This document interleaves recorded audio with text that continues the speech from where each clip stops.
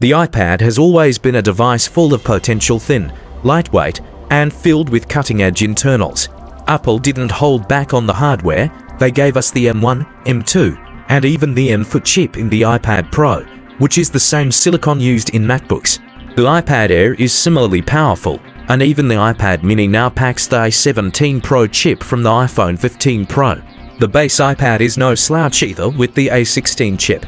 Power has never been the issue. The real problem has always been software.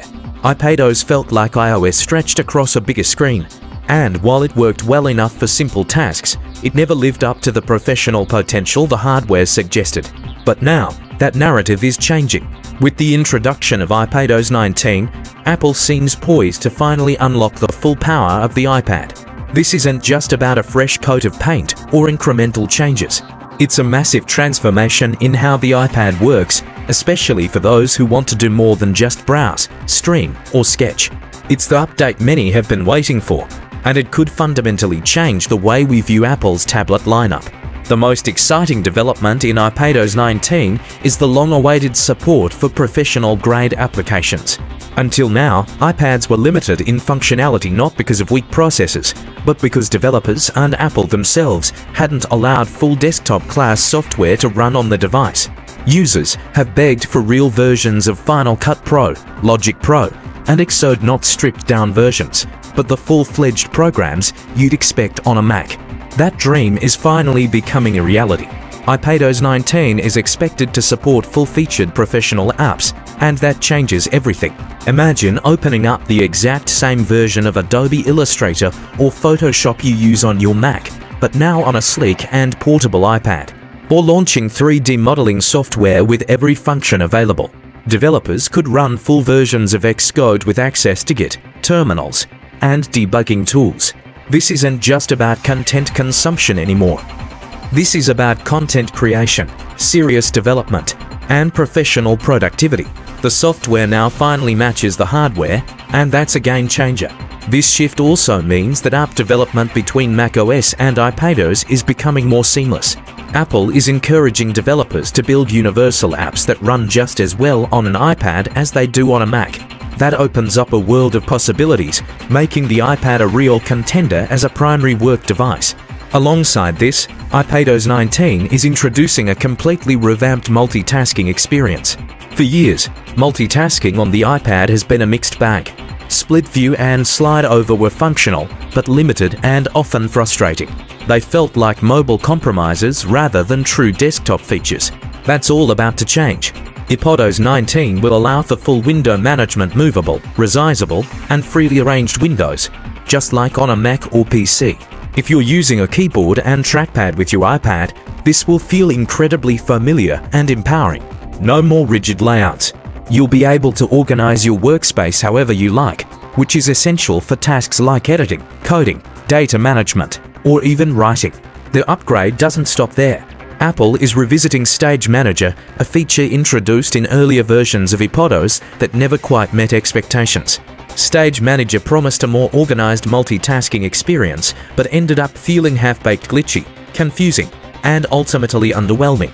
But with iPadOS 19, we're getting Stage Manager 2.0. This version promises to fix the kinks, smoother animations, smarter app snapping, better app grouping, and full external display support. When connected to an external monitor, your iPad won't just mirror its display, it will act like a second, independent workspace. You'll be able to run separate apps, drag windows between screens, and use your iPad as a full desktop computer. For professionals working on large projects, whether in video editing, music production, coding, or design, this is an essential feature. You can group your apps by project and switch between them with a tap, all while enjoying a more fluid, powerful interface.